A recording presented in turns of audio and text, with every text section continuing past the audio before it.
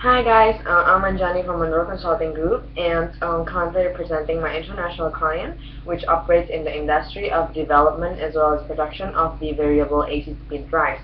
They are expanding their operation into the Indonesian market and currently they're looking for a sales director that will be able to manage and help them manage the channel sales development in Indonesia as well as be responsible for the operation, profit and loss, and accountability in the Indonesian operation. This person would definitely have to be willing to travel, have good command in English, and have at least 7 years of experience related to the field of automation. So if you feel that you qualify for the aforementioned criteria and you have a bachelor degree in electrical engineering, please send your CV over and we'll be in touch for further discussion. Thank you and have a great day.